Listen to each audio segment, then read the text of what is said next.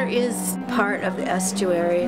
The channel moves out into the bay, and because it's so complex, there is that disappearing and appearing sky, water, and land that's always vanishing and reappearing in ways that are just startling, and I love that.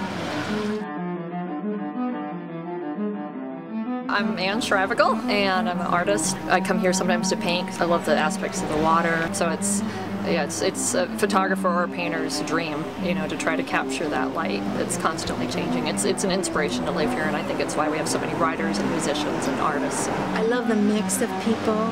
Wakonner holds a pretty interesting range of people. We have, you know, there's farmers, there's fishermen, there's the tribal people, there's, you know, retired people, there's artists. The landscape around Wakonner, the actual physical and aesthetic, and just sort of the mental with the people and everything absolutely is a huge influence on what we're doing here. I'm completely shaped and molded by what this town has kind of turned me into.